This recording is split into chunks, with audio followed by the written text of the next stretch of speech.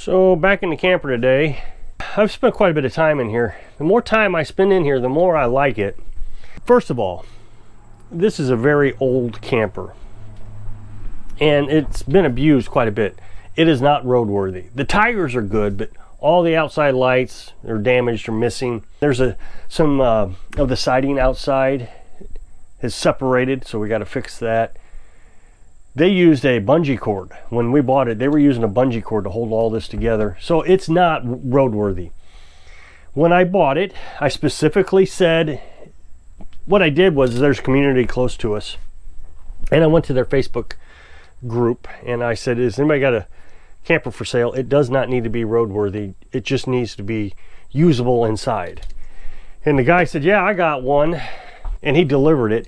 We paid a little bit more than I would have liked to pay for it, but since he was delivering it, really couldn't beat it. Now, a lot of people keep asking me if I'm going to move it up the hill where I said I was going to move it when we first got it here. Carolyn said, no, let's leave it here. She likes it here. And we got to measuring the easement, and there's enough easement space because we got to keep an easement for the electric company, which I guess I'll have to explain again.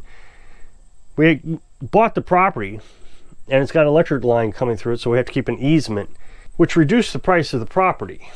I know a lot of people seem to think that you got to be so far away from everything, you're not off grid and all that, it's just blah blah blah. I'm not hooked up to the electric. As a matter of fact, right now this camper is hooked up to the solar panels as well as our house. And you can see that I'm running some stuff, the microwave. I'll show you around here in a little bit. Let's see if I can hit the start. I don't know if you can hear that, but it's running. That's off solar panels and my batteries, and we got the 2,000 watt inverter. Now, yesterday Carolyn was running the vacuum cleaner and I started the well. The well takes 800 watts, so you also have that peak startup, and it just wouldn't start the well with the vacuum cleaner running, but that's okay. If we're using this camper, if somebody were to come visit, which I don't think anybody's ever going to come visit. My dad might come down here, but I'm not even sure he'll spend the night. He usually just comes and spends the day and then leaves, and then goes to visit with his sister. But Carolyn and I have been brainstorming all day on what we're going to do with it, talking about how we're going to seal up the windows so it's a little bit warmer inside. We talked about buying a blue flame heater, but have decided that we're just going to use the buddy heater. If we ever have to move in here for any reason during the winter, then maybe we'll get a blue flame heater. We found out today that everything works on the stove. I didn't show you this before, but I can light the stove top, and then I told you that the oven wasn't working. Couldn't get the oven to work. The pilot light worked, but the oven wasn't working. And I thought it had something to do with the thermostat. I guess that's not true, because today I lit the pilot light, I lit all the burners, I turned the stove on high, and I went out and looked at the furnace to see if I could figure out how that worked. I just wanted to see if everything was working while I was down here. That way, if there's a propane leak, I could have figured out what was going on. Came back in, the stove lit. I let it all cool down. I told Carolyn, hey, the stove works. So we came back down later and I tried to light the stove again. The pilot light was on and it didn't light and didn't light and didn't light. And then all of a sudden, I don't know, a couple minutes later, it lit. Some sort of safety device, I would imagine, on it. I don't know, but it works. So when I came back in from working on the furnace, it was just boiling hot in here. So that actually could be used somewhat as a heater, somewhat. I know everybody's gonna say, yo, you can't do that, it's dangerous, carbon monoxide. We have a carbon monoxide detector, and I got it sitting right next to it just in case. We got the window open. And I got to thinking about it.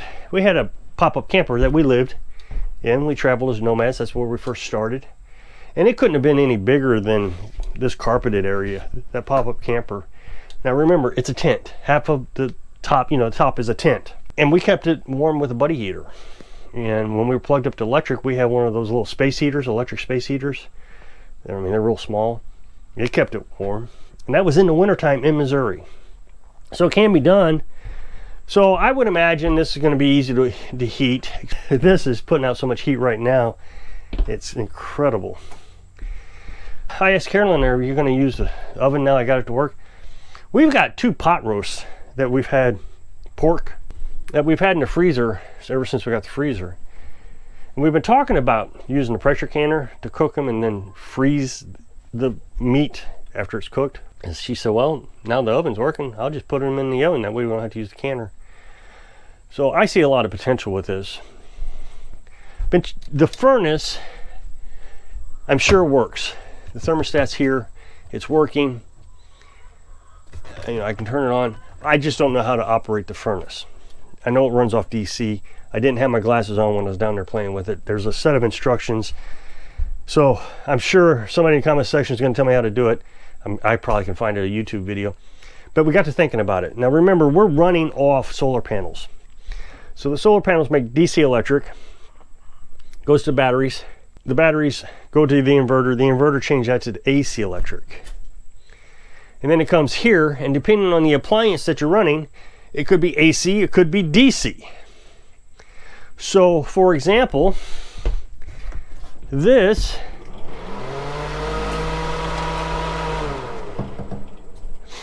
fan here runs off DC. So literally I changed it from DC to AC to DC.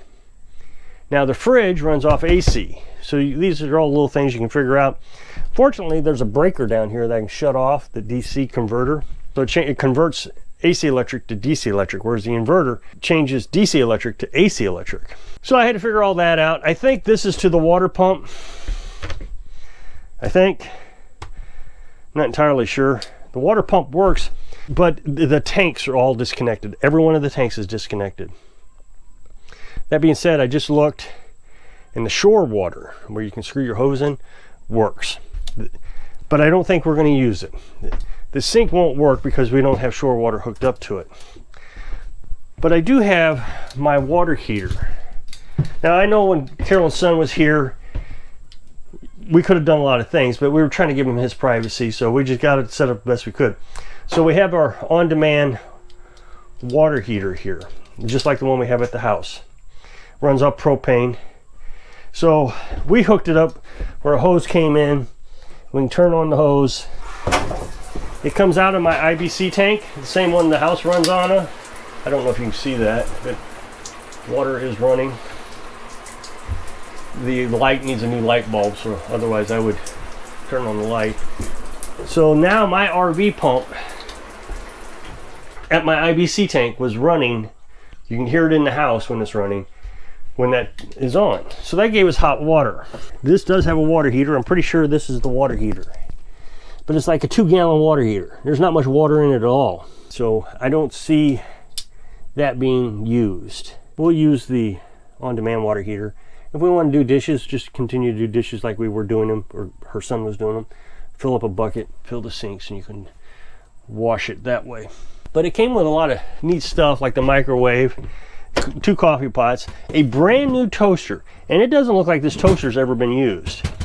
It's 700 watts. And we're running a 2,000 watt inverter, so we got plenty of power to run that.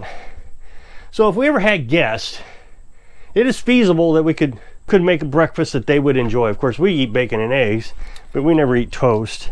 Now, they have an air conditioner, but I don't have anything powerful enough to run it. I can turn on the fan on this thing, but when I turn on the air conditioner, it shuts off. So I would turn it on so you could hear it. Oh wait, I can do it this way. So you can hear the fan, you can see it blowing. So I got enough power to run that, but as soon as I turn on the air conditioner, the inverter shuts off. So that's okay. I'm gonna shut a breaker off here, because we have that window air conditioner I showed you the other day. That's a little 5,000 BTU air conditioner. It runs 500 watts, so we can run that as well. But again, if we're hooked up to solar on this thing, if somebody were to come visit, we wouldn't be able to run the well. If we had a visitor, I would have to run the well off the generator or hook up the camper to the generator. What's somebody going to visit for? A few days? It wouldn't cost too much to run the generator full time. But on the other hand, you don't really want to run in while you're sleeping. So I keep thinking about my daughter. I think there's a potential that she could come down and visit us when she gets settled in better in her life. I mean, right now she's so busy getting college degrees and working on her master's or whatever it is. She just doesn't have a lot of time to visit. But her and her husband could come down, which I guess kind of reminds me about the bedroom. We finally got this cleaned out. Her son wasn't sleeping in here. He was sleeping on the couch when he was here. But the mattress, pretty good shape. It's not stained up or anything. So she hasn't cleaned this room yet. So we'll get it all disinfected and cleaned up. I've got mouse traps. I know you can't probably see it, but I got mouse traps lying all over the place. I caught one, but for the last 2 days, I have not seen any more mouse droppings.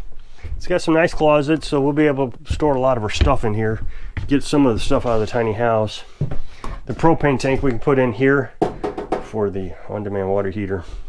I'm sure somebody's going to say that's a bad setup. We got the on-demand water heater when we could just run everything off the regular propane tank outside that's hooked up to the camper. But the on-demand water heater puts out so much more hot water. Endless. It will put out as much hot water as propane you can feed it. So it just doesn't run out. It's a big joke when Carolyn and I are taking a shower. She'll get done with the shower and say, "Did you use all the hot water?" Of course you can shake the tank. Nope. The propane tank. She's been spending an enormous amount of time out here cleaning. I told you in yesterday's video we're going to can out here, and I'm going to put the Coleman can stove over the sink, because when we're canning chicken it spills over because we're cooking the chicken. That way it can just drain into the sink. I had plumbing running out to the septic, which I never have showed you guys, but I had plumbing running out to it. I've disconnected that because it was in the way of the easement. I didn't want that to be an issue, so when he left I disconnected that. And we got a bucket underneath the drain. Now the tanks don't work, so there is no toilet. It's kind of a problem if we had a visitor. So I've really enjoyed this. I'm glad we got it, but like I said, it's old. You can see that there's a lot of rot, and that I think we can fix. I think a lot of this is fixable. I see Carolyn, well, she's even expressed it, that she's kind of disappointed in the camper. She thought it was in better shape. There's a little bit of rot around here. It seems like the rot is normally around the windows. My guess is either they leak a little bit or they left the windows open for a few years and it rained inside and rotted all that stuff. So what we'll do is the next time it rains, we'll come out here, we'll check, see if anything's leaking. Now this is a regular refrigerator. I don't have it plugged up. We did test it just a few minutes ago, but it's not a propane refrigerator. And I'm trying to figure out if we'd ever use it. And I've come to the conclusion, if we butcher chickens or if we're going to can, usually what I have to do is when we go to grocery shopping, we go grocery shopping early in the morning, we put all the meat in the freezer, but that night I have to run the generator because the freezer runs 3 days non-stop until all that meat's frozen. So if we're going to get chicken and they need to thaw out and keep it cool or something, I could put it in here and just run the generator overnight. We also have that little refrigerator up there that still works. Now it's full of, we're using it kind of like a cabinet right now, so we'd have to empty all that if we ever going to use it. Whereas this one, we'll get it cleaned up. We could use it overnight and just run the generator. Now the way I run the generator is I don't plug everything into the generator. I plug the battery chargers into the generator. Let the generator charge, or the battery chargers charge the batteries. And I continue just to run off the inverter. The reason I do that is if the generator dies in the middle of the night, we're not at risk of the freezer shutting off because the inverter is still pulling from the batteries. We could probably run off the batteries all night long. I just don't like stressing the batteries that much. So let's say I go to sleep at 9 o'clock, the generator dies at midnight for whatever reason. Well, I'm up in 5 hours.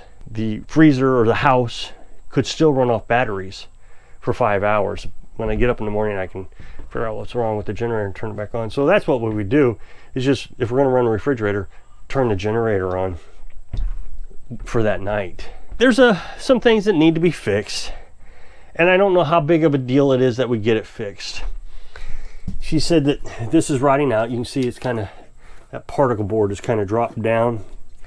I don't think it's rotting out. I think what happened is it's so heavy, it probably wasn't designed for this spot, this refrigerator, and so when they were traveling, it sunk down. So when we're done using this, I make sure that the electric's shut off at night at the inverter. I just shut the inverter off. And then I also make sure we shut off the propane. That way there's no risk of fire or anything. I wish we'd have learned all this before her son came down here. I know it was pretty inconvenient for him trying to figure out how to live the way we had it set up. But we weren't sure what was working. We bought it, and like, I think 2 days later, he was here. So only thing that we could really do was clean this thing really. Not really good, actually. Just as good as we could, so he could move in. And we washed it. It came with blankets and sheets and all kinds of stuff. So we washed all that. So we just didn't have a lot of time to get it all done. But she has spent an enormous amount of time in here, Carolyn has. I think she's actually going to move in. So I'm pretty excited to be back in here, getting it cleaned up. So if you click this up next box, take you to a video where I was talking about canning lids. So I hope I can inspire you to improve your dreams so you can live your dreams. Thanks for watching.